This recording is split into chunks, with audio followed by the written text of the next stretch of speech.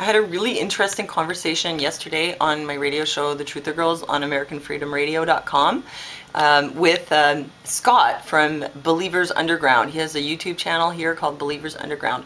Now, what we were talking about was the earthquakes, in particular the one in Chile, and some other things. How can I put this? Scott will explain it much better than I ever could. He looks a little bit like Billy Bob, and he talks a little bit like Tommy Chong, but he's really, really smart. He's amazing. He knows a lot about science, and he explains it really, really well. And he'll tell you some things that you won't hear in the mainstream, and that actually make a lot of sense. So basically, it's called Post-Glacial Rebound. Back in the 1950s, the US and other governments did tests where they exploded nuclear weapons in our atmosphere. Okay, I'm not sure what part of the atmosphere.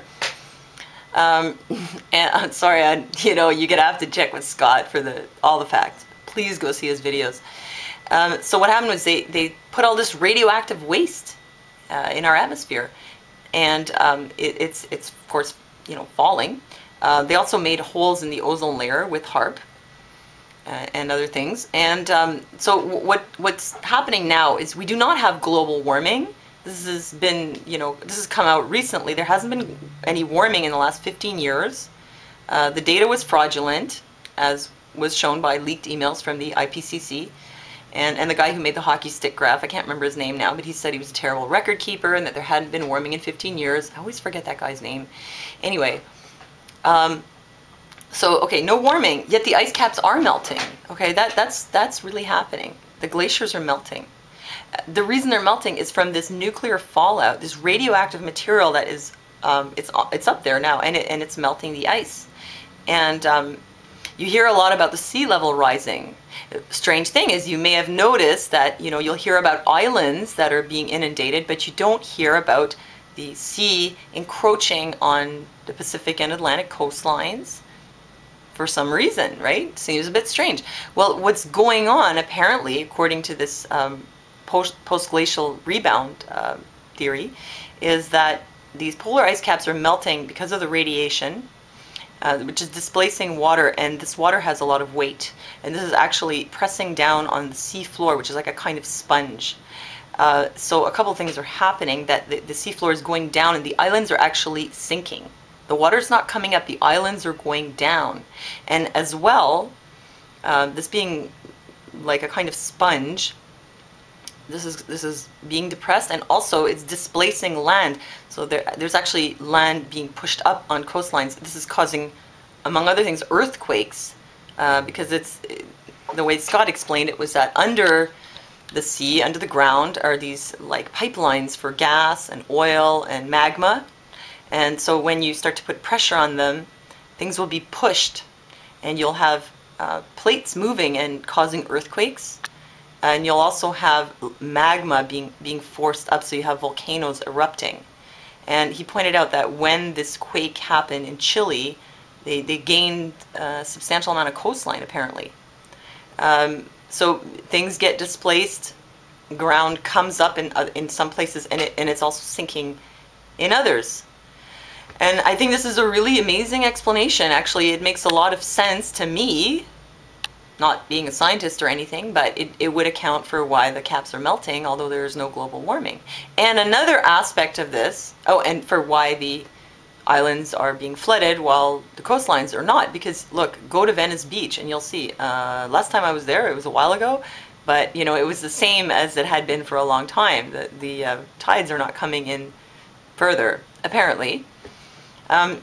This is something that's just happening to islands. And there's another aspect of this, is the chemtrails. Okay, we don't know what is going on, why they keep spraying. They keep spraying. Is it just to mess with our heads, our agriculture? Are they giving us the swine flu? A much more logical explanation. I'll show you a link to a document. They're talking about aerosols and the purposes that aerosols serve in cloud formation and other things that are happening in the atmosphere. And one thing they do is they do deflect radiation. So the cloud cover that's been created with the chemtrails can also serve as a kind of radiation shield. I'll let you read the article, or the document, actually it's a PDF.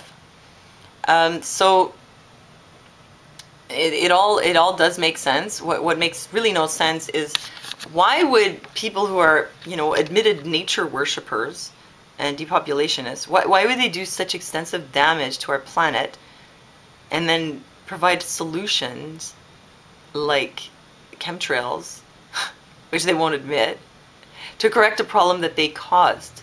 You know, they live here as well, so aren't they being affected by this stuff? Did they do this intentionally, or were they just stupid and they thought they could blow up radioactive stuff in the atmosphere and nothing would happen? Or did they do it on purpose? Do they know what they were doing to precipitate this kind of damage, so that then they can blame it on us and say that we breathe too much? You know, like, you gotta wonder, can they really think that far ahead? Are they, you know, that like omnipotent and omniscient, you know, that they can look down the road and say, well, this is what we're going to do in 6 years? Or did they just screw up really badly, and now they're trying to remedy the damage? But as Scott said, it's like a woman who's gone into labor and the water is broken and it's completely out of control. So you got to check out, again, Believers Underground right here on YouTube. The guy's awesome. And yeah, it looks like things are gonna, you know, be only getting worse when it comes to extreme weather.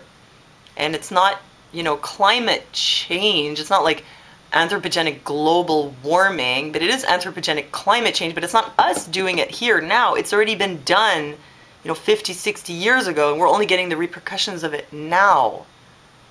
Anyway, it's a big mess. Go check it out.